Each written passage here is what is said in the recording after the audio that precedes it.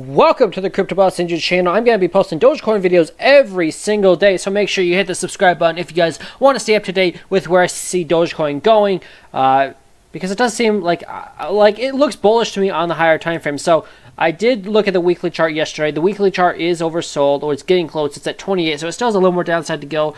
Just be cautious about that. This is the Coinbase chart, by the way. But here's the thing. I see the 3-day in a massive falling wedge. Measure move is about 25 cents, so a quarter. And the 2-day chart is just getting started on the stock RSI as well. The daily is overbought, making a lower high. So again, same things yesterday. You have to see us hold 12 cents. So really then I'm going to jump down to the 4-hour chart because I've already gone over the larger time frames yesterday.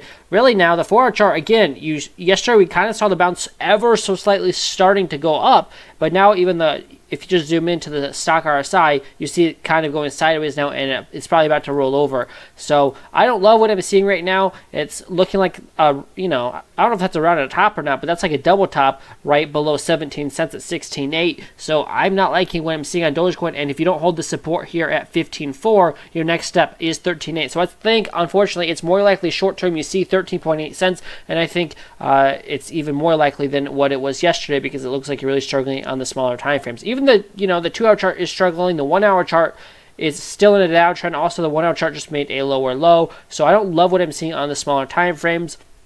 And I usually love trading the 33-minute time frame with the smooth moving average, this thick yellow line, and you're about to lose that if you lose 15 cents. If you lose 15 cents or 15.4, like I said, which you're below right now ever so slightly, your next stop is 13.8. So that's kind of where I see Dogecoin going short term, but long term, I do like I like the chart. But again, it's inflationary tokens, so just be smart about it. I don't think I'd invest in it. If I do anything, I would just trade it. But that's what I'm looking at on Dogecoin.